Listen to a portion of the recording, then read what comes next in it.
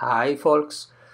Okay, I'm going to show you how the SidecarT can now work in a new mode that I call it the Reaper mode. There is a new option with the letter D that can enable or disable this new Reaper mode. Since the option was disabled, we are going to enable it pressing D. And now we can go back to the main menu and select one of these Reaper applications or Reaper ROMs. We're going to use for this demo the Ultimate Reaper, which was very popular at the time. Okay, now we only have to press the reset button and the ROM are not going to be loaded by the Atari ST computer. We need to, now there is an extra step, a delay, that allows us to load any kind of program that we want. In our demo, we are going to load the very popular game Lotus.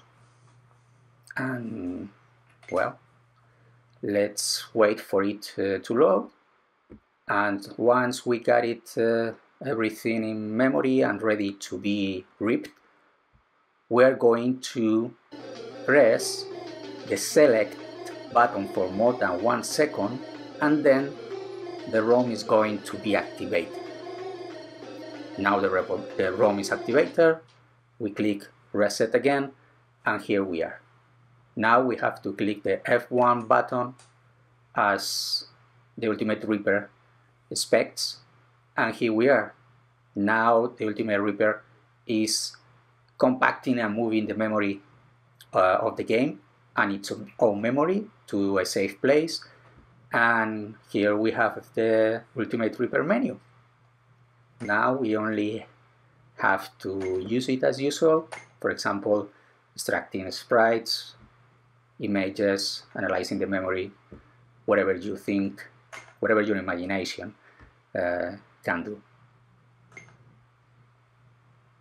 Okay, my kudos to the original developers of the ROM, because it was something magic at that time. Here we are done. Now, if we want to go back and start again, please don't forget to press again the select button, start the configurator mode again, and don't forget to disable the delay ROM, or any ROM that you try to load will be delayed with this extra step added only for the Reapers. Okay, thank you.